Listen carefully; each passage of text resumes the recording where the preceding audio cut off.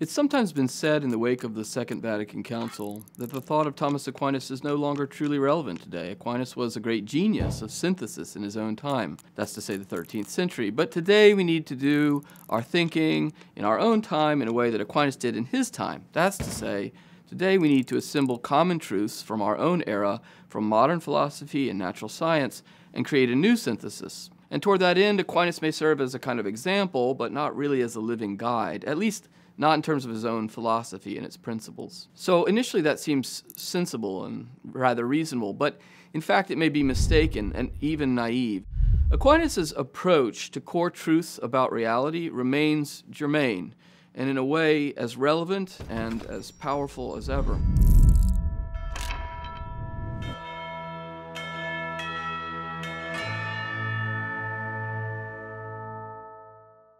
So consider here a few ideas from Aquinas' philosophy.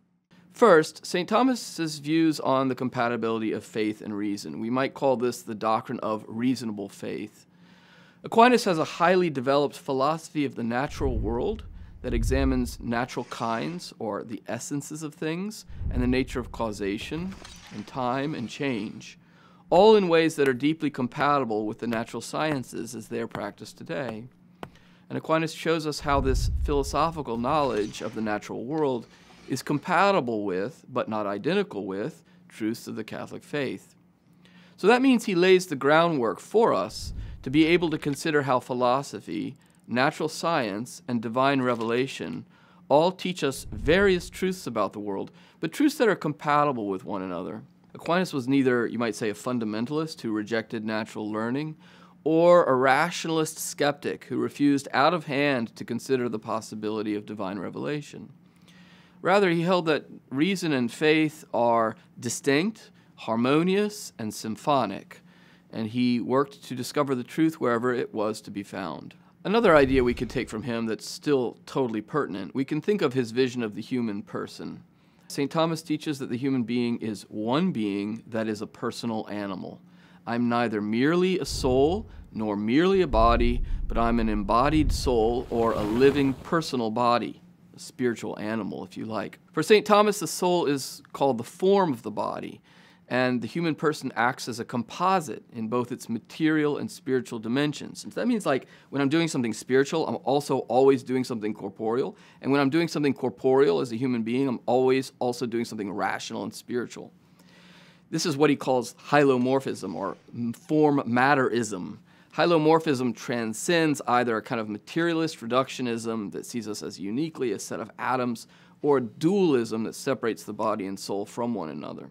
A last example we can take is Aquinas' insight into the Incarnation and the sacraments. St. Thomas teaches that human beings as rational animals are both spiritual and sensate, so we need visible and sensate ways to order our life toward God.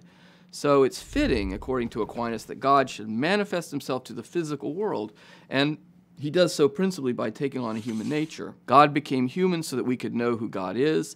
He invests the world with a sacredness through signs in the sacraments instituted by Christ, so that in our own physical nature and our own sensate nature, we can really become relative to God and learn who God is, and even offer up our physical nature to God. The universe is populated by contingent things with various relational histories and patterns, but in this complex world of the cosmos, God manifests himself in his glory in the Incarnation and in the sacraments so that we can find God and then offer our own physical life to God in the sacred liturgy. So all of this suggests that Aquinas is not merely a museum piece or a good example from the past, but he's a wise and contemporary interlocutor in our modern world, and he presents us with perennial philosophy, perennial theology, perennial wisdom.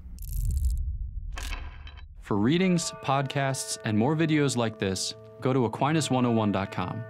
While you're there, be sure to sign up for one of our free video courses on Aquinas. And don't forget to like and share with your friends, because it matters what you think.